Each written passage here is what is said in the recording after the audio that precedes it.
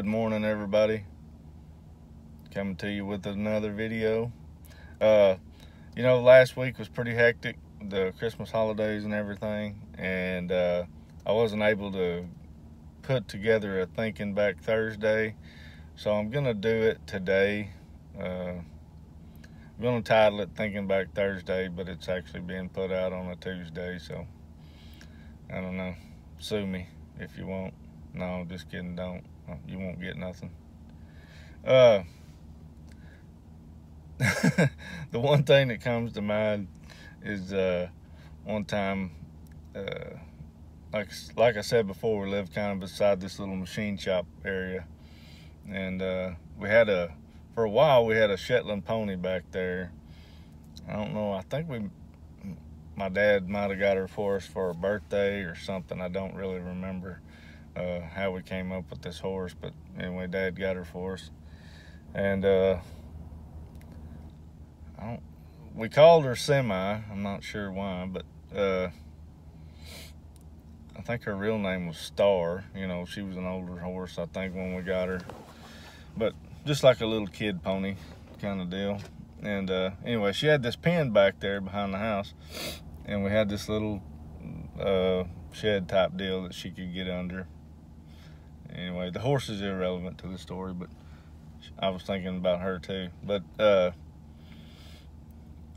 we never had cats as kids, but there's always stray cats running around because there was all that scrap pipe and stuff there next to the house, and I guess the cats used it kind of as a breeding ground or something. I don't know.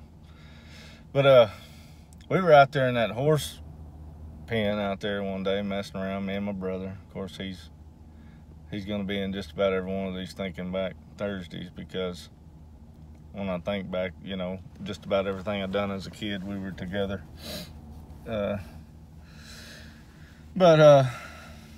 Anyway, we were over there messing around with that in that horse pen, looking around, just being kids, I guess.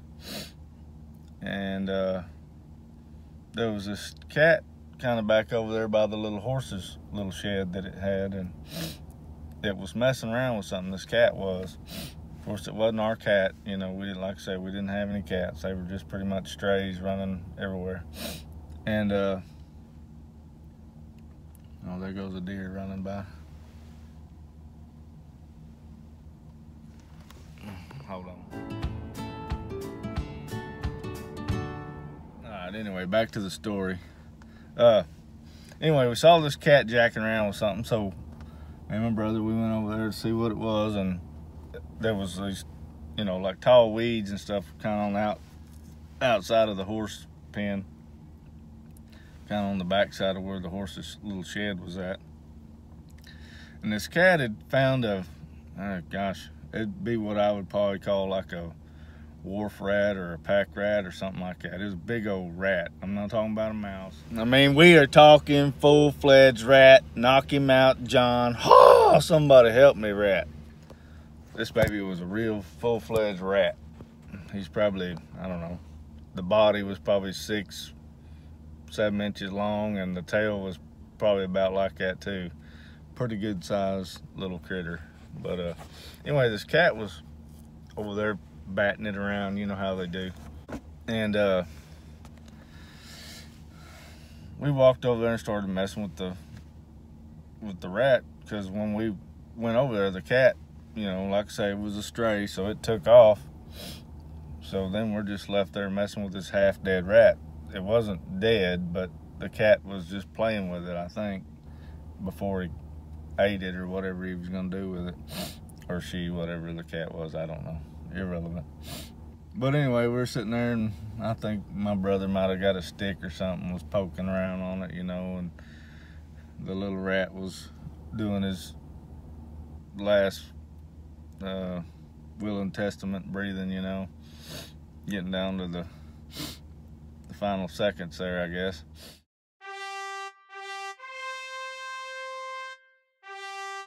Anyway, my brother, he said, "Hey, why don't you grab that rat by the tail?" So I said, best I can remember, I said, "Well, I don't want to get bit, He said, well, get it by the end of its tail and pick it up. It can't bite you, you know. And it's half dead. So, okay, I reached down there and grabbed it by the tail and picked him up and was sitting there holding him by the tail. You know, we were looking at it. And I kid you not, that rat curled his body all the way up and around and sank his teeth right there into the end of my finger. And we were under that little horse barn. And I remember shaking my finger like that. You know, I was all in a panic because he latched onto my damn finger there. And shaking him like that. And then all of a sudden, finally, he come off and hit the ceiling of that little barn there, you know.